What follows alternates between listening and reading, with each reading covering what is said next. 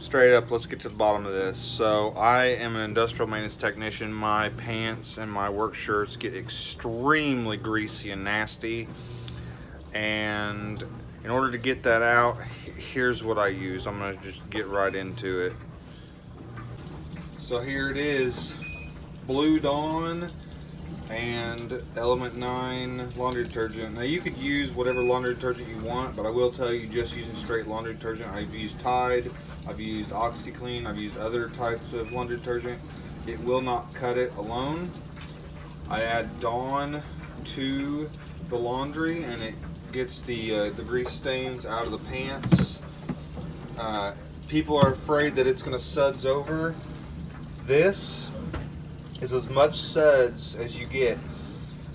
I have a half a cup of Dawn in there and a lid cap full of this. I'm not sure how much that is. It doesn't really say, like, it just has 1 through 5 on the lid. It doesn't say like 1 is a quarter cup or whatever, but a good amount of regular detergent. And then, like I said, I put a half a cup of this Dawn in. Basically like a quarter of the bottle, 1/5 of the bottle, kinda. But yeah, so you don't have to worry about your washing machine overflowing with suds. Yeah, it does get sudsy. There are soap suds in there, but it's not gonna overflow and like drown your house. And the rinse cycle will get all that extra soap suds out of there.